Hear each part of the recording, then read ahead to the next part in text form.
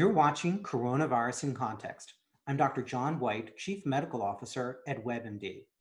Today, I have a very special guest, a man who needs no introduction, Dr. Anthony Fauci, the world's leading authority on infectious disease, and the director of the National Institute of Allergy and Infectious Diseases for more than 35 years. Dr. Fauci, thanks for joining us. Good to be with you. Thank you for having me. I want to start off with, you had said a couple of weeks ago that we might see 100,000 cases a day. Do you think, given the surge of 60,000, 70,000 plus cases a day, that we're headed in that direction? You know, unfortunately, we might be. I do hope, and I would like to say I expect that we won't if we handle this properly by really turning on, putting our foot on the accelerator for the kind of things that we need to do with regard to mask wearing, physical separation, staying away from crowds, et cetera. I think we can turn this around. But when I said I was concerned that we might be heading towards 100,000 per day, I didn't want to, inappropriately scare anybody. But if you just take a look at what's actually happened, at that time, we went from 20 to 30, and then we doubled it. We went to 40, and then 50, 60, and now we're at 70. I don't like to be prophetic, but I do hope we don't reach that and that we actually turn it around in time. But, the virus is a very formidable foe here. And the only way we're going to get our arms around it is by doing the things that we know work. And we do know that avoiding physical contact, putting masks on, not going to crowds, closing the bars, that's the answer. It really is. So we can do it. There's nothing about this that we can't do to turn it around. So why aren't the public health guidances working in some populations, particularly a younger population, which is attributing for some of that surge in cases? Is it a failure of effective communication? What's going wrong here? I think it's multifaceted. I don't think you could put your finger on one thing. But the one thing that I think is important, and I've been analyzing this really for quite a while, is that particularly with young people, and clearly young people are driving this new surge, because if you go back and look at the demography of the new infections, the age group is at least 15 years younger than what we were seeing a few months ago when things were surging in New York, when they got hit very badly. So what happens is that younger individuals who generally, statistically, are not going to have symptoms to the frequency that elderly people do. They're not going to get very sick. They know that. So what I think is happening is that, understandably, innocently, but not correctly, the younger individuals are saying, well, if I get infected, so the chances are is that I won't even have any symptoms, so who cares? That's a big mistake, because by allowing yourself to getting infected or not caring if you do get infected, you are propagating a pandemic, because it doesn't end with you. You get infected and have no symptoms.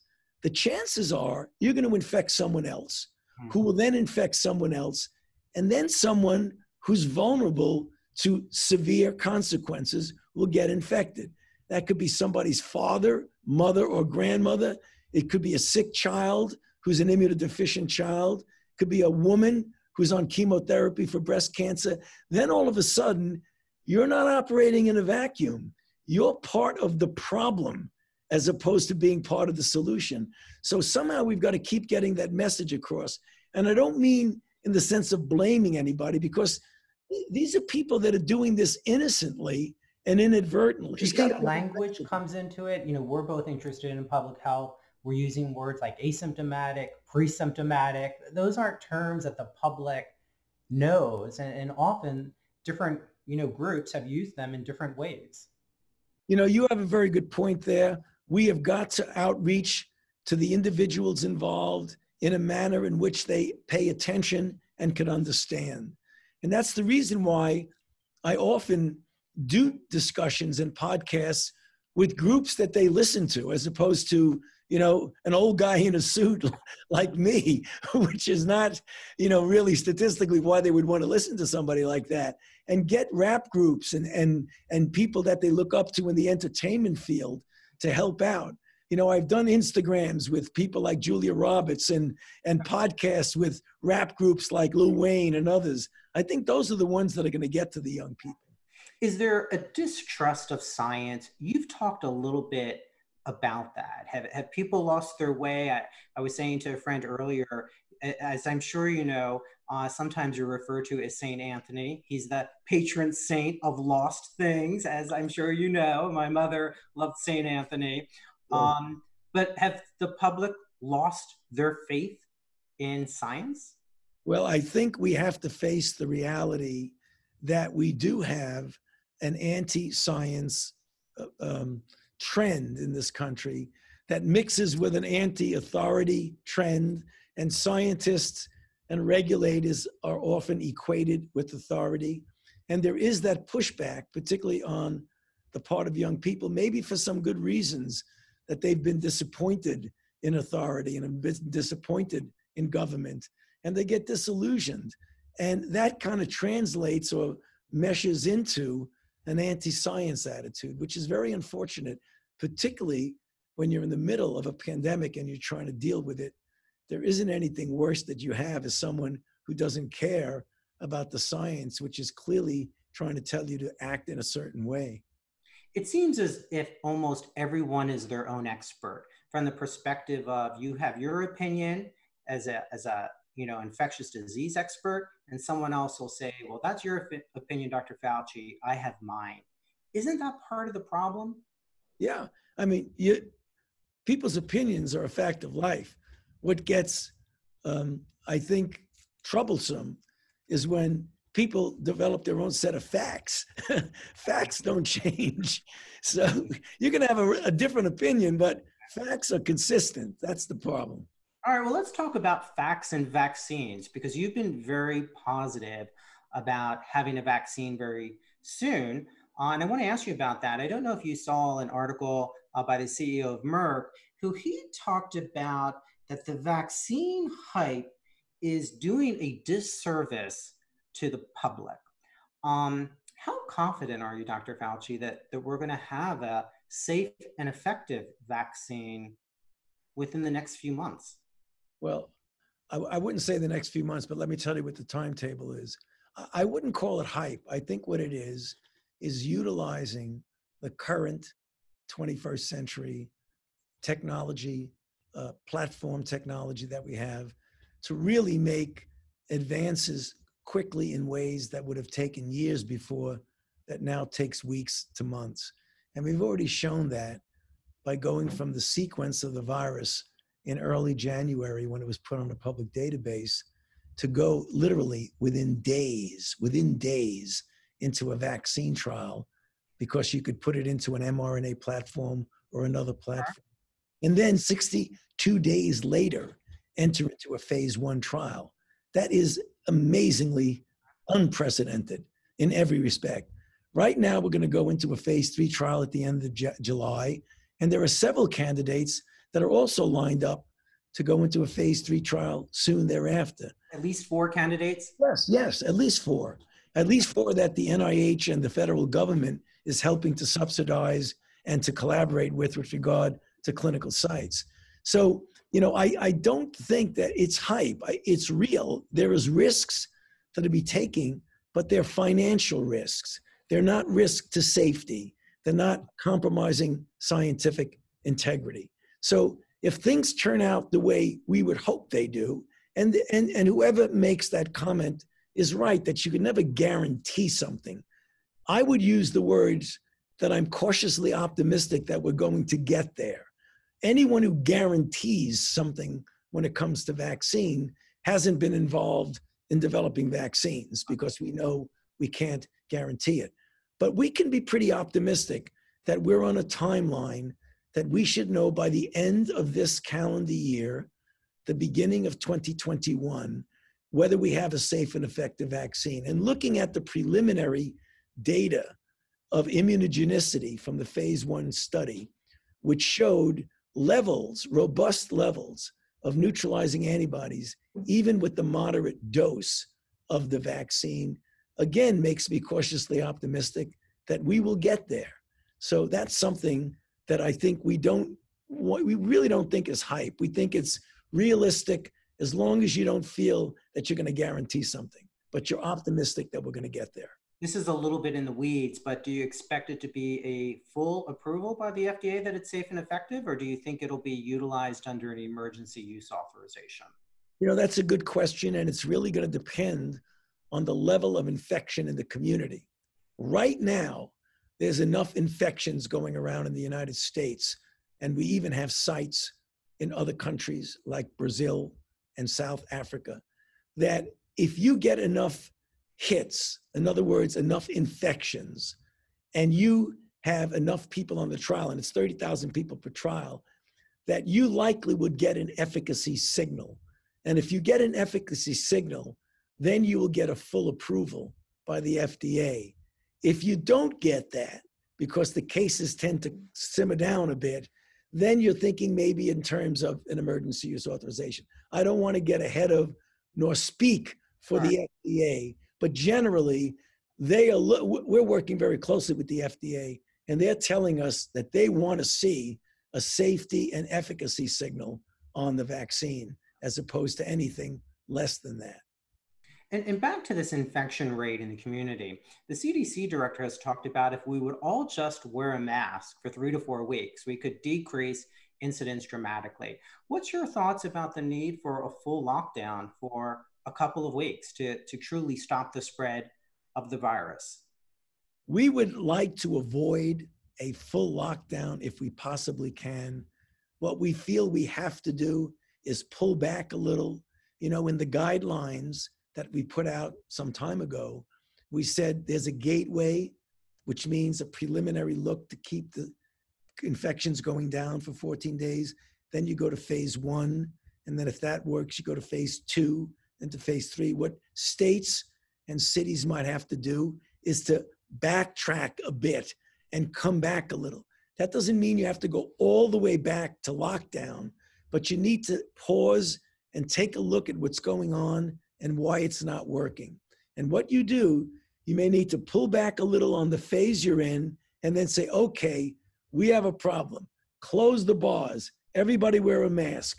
Physical distancing. No crowds. Wash your hands. And I agree completely with Bob Redfield, the CDC director, when he says that if we do that, we can turn this around. We can turn it around. You know, part of the challenge of getting people to adopt these behaviors is misinformation. You know, how do we counter that misinformation out there, that masks don't work, that physical distancing doesn't work? How do we be more effective in getting people to adopt these strategies through communication? It's not easy, but we've got to counter it by pounding away at the real truth. So when you have misperceptions, let's get the right perceptions there. Just need to keep going out and talking about it more and more, very much like we're doing right now. You know, what's on everyone's mind right now is the reopening of schools and having to make decisions now when they don't know what things are going to look like in late August or September. Can you talk a little bit about, you know, what we know about COVID in children and how parents, we have a lot of parents that watch the show, how parents can make decisions about whether or not to send their kids back to school? Okay, that's a critical question because it's on everybody's minds right now. So the way I look at it, I want to go to 40,000 feet and say, let's take a concept.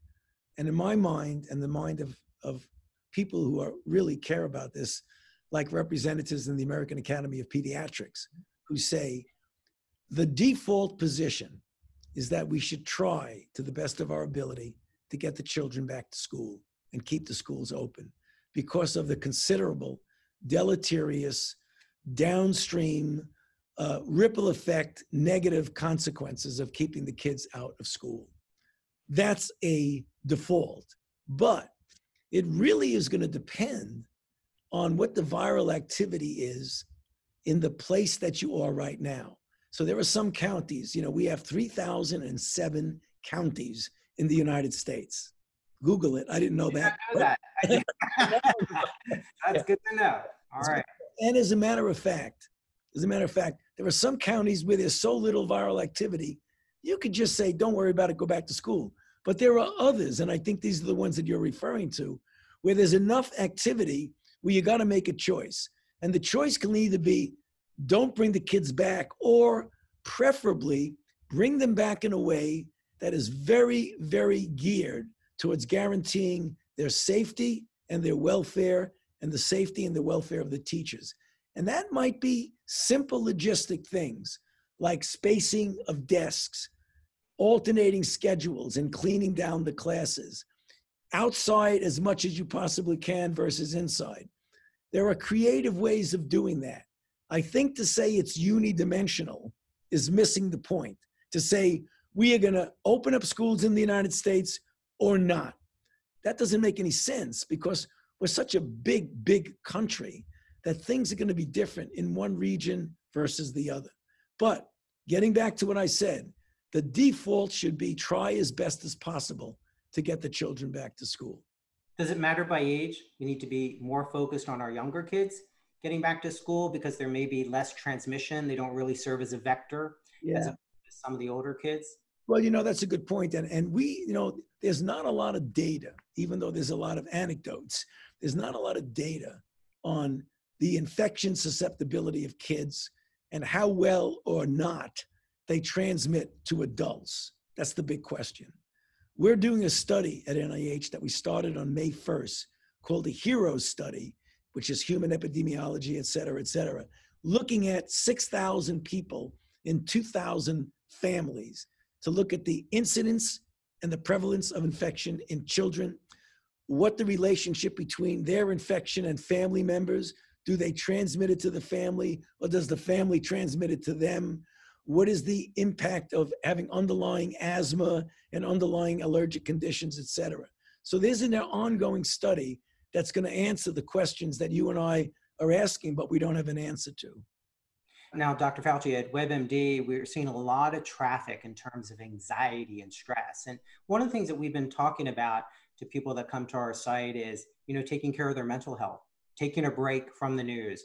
So I know a lot of folks want to know, what does Dr. Fauci do to take a break? And I saw that, you've been an avid jogger, now you're a power walker. Some of my colleagues said, I must ask you, what's on your playlist if you have one, or do you walk in silence? No, I walk with my wife and my daughter's dog. And I use it as to have, it's interesting. I would love it to be some conversations that I have with my wife, who's the closest person in the world to me, but we're so busy, both of us, that we often don't have a chance to talk. But when we're out on our 3.5, 4 mile walks, it's wonderful time. It's wonderful because I get a chance to talk to my wife, but it's also wonderful because we love the dog, and it's nice being with the dog. What kind of dog is it? It's a mutt, but it's very heavily genetically programmed towards being a Rhodesian Ridgeback. It's really a nice dog, a very kind and very lovely dog. And finally, what are you hopeful for, Dr. Fauci? I'm hopeful to what I think we all are, that we're going through a terrible experience right now. We've got to get control of it, get it behind us, and keep it behind us.